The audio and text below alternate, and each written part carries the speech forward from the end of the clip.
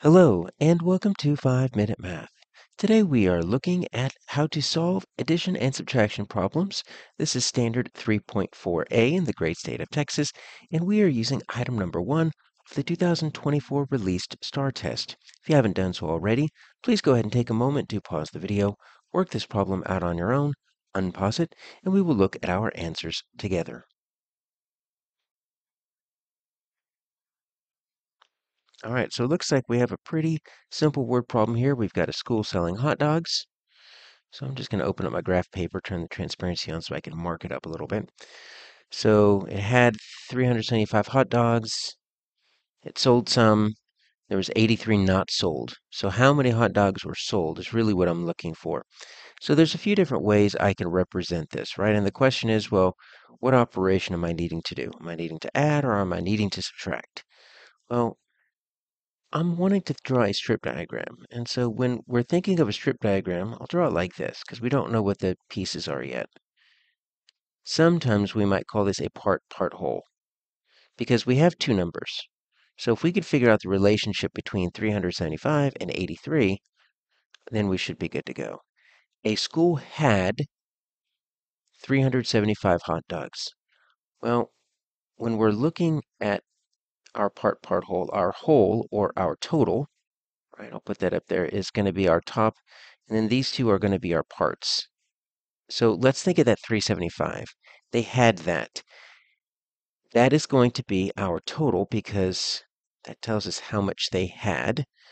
And what we're actually doing is when we're selling stuff, we're actually taking away from that total, so that total's not going to get any bigger. It's asking for how many hot dogs were sold, so it's asking for a part. All right, so let's make this the whole.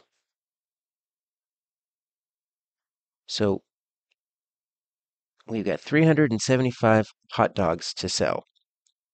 Now, after the carnival has ended, it has 83 left. So I'm going to just put a question mark right there. It sells question mark. That's what we don't know. And then we've got 83 left over. All right, so we've got a few different options here. One option would be think addition, right? So we can say, and instead of the question mark, I'll put a box.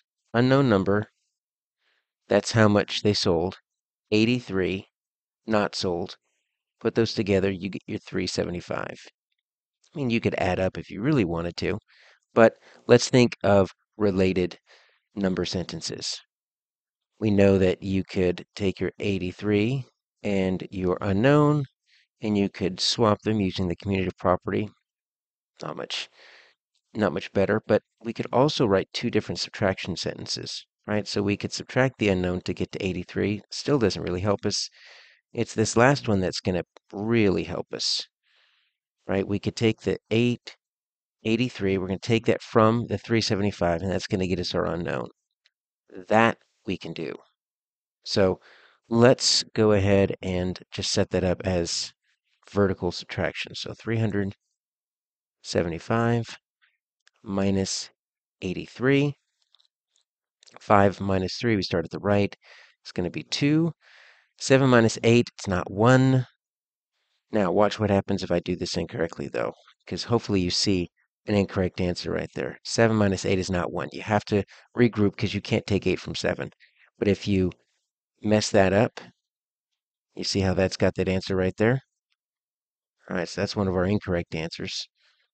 So let's try that again. This time we're going to regroup. When you have a lower number on the bottom, you have to regroup. 5 minus 3, we're good there, but 7 minus 8, can't do that. So we need to take one of our hundreds here. That leaves 2 hundreds. I'm going to break that up into 10 tens. Now I've got 17 tens. Take away 8 tens. All right, so there's 9.